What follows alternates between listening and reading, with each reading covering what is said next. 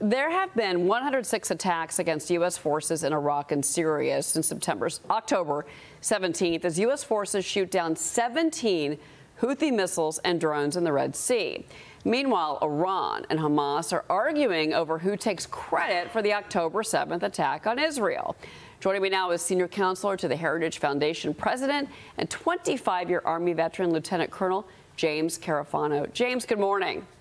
Hey, good to be with you. So your reaction, obviously seeing our military and our troops under attack continuously in the Middle East is one problem and very disconcerting.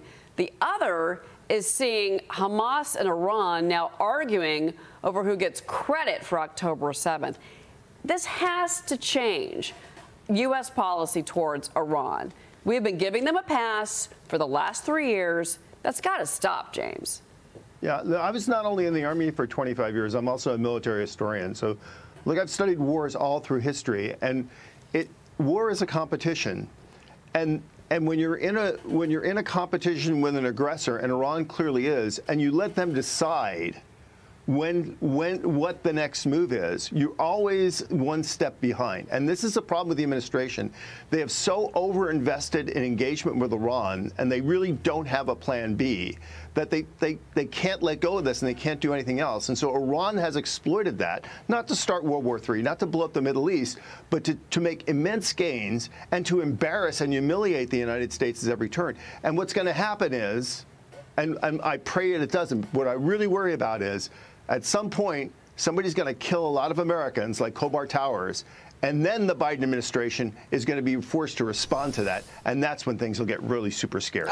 James, I hope that is not the case, but certainly your warning is well heeded. Tiana Lodesher's on set with me. This was quite the about-face from Iran, which initially denied being responsible for these attacks, and now saying not even just that they were the aggressors because they hate Israel, but specifically in retaliation for the U.S. assassination of Qasem Soleimani. How does this change the calculus for America's allies in the Middle East, including those like Saudi Arabia that have been trying to distance themselves from the Israelis in the aftermath of the October 7th attacks, but want to diametrically oppose the Iranians? Will this give them a little bit more of a incentive or leeway to allow us to continue to assist the Israelis?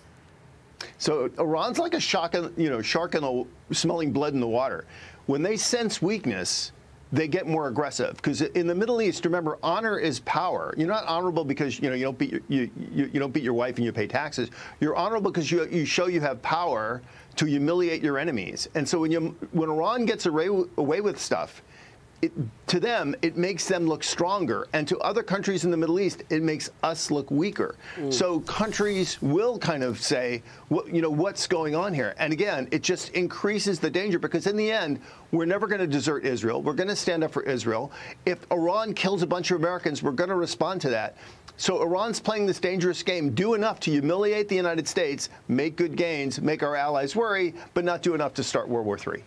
Well, South Carolina Senator Lindsey Graham is calling out the Biden administration for failing U.S. troops in the field following the Navy shooting down ballistic missiles in the Red Sea, James. Obviously, this is an escalation, not a de-escalation in the Red Sea and the region. What's your reaction? So I would call it an exploitation. But what my real fear is, and the one thing that we're not talking about that we should be, is Iran in the end, they can do a nuclear breakout whenever they want. They're gonna point to the chaos in the Middle East, the wars and everything else, say, well, we have to be able to defend ourselves. And we'll say, we're now a nuclear power because we have to defend ourselves because we can't trust anybody else. And this will be happening to Biden right as he goes into a national election. He'll never look weaker. He won't militarily respond against that. And then Iran will just be a declared nuclear power, and they'll wait to see who gets elected in January and say, hey, we're a nuclear power, live with it. And that's a much, much more dangerous world. It's a very dangerous world. I agree with you. Secretary of State Antony Blinken is expected to travel to the Middle East late next week to discuss the war in Gaza. He has made several trips there. Some say that he's a better leader than President Biden's been on this issue. So he's going to visit Israel. but he's also going to go to the occupied West Bank, to Jordan, to Saudi Arabia, to the UAE, and to Qatar, James. What can you expect out of this visit? Is his work being effective overseas right now? Well, about as effective as his visit to Mexico. Honestly, I think most of it's just, no, really, I think most of it's just public theater. Like, they're making rounds to show we're present. But the problem with this administration is that they can't pick a side, right? They can't abandon Israel because it's an absolutely indispensable strategic ally. But they don't want to let go of this notion of engaging with Iran and then trying to find a two-state solution. And so it's this mealy-mouthed middle ground, and then that leaves everybody kind of what's going on. It's the same thing in Mexico. We go to Mexico and we pretend that we're working with the Mexicans on securing the border when we know the reason the border's not secure is because of our policies and our refusal to let go of them. So, his name is so apt.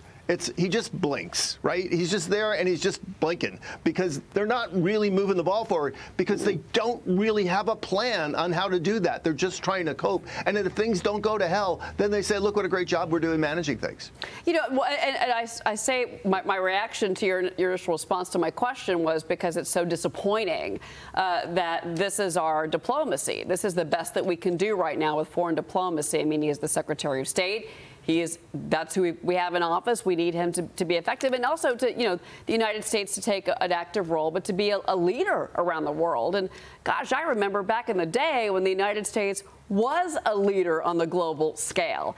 And it just seems to me that we have become weak with China, with the Taiwan issue, right. Weak on the border, weak when it comes to Iran, and then even going back to the Afghanistan exit, James. Last comment here.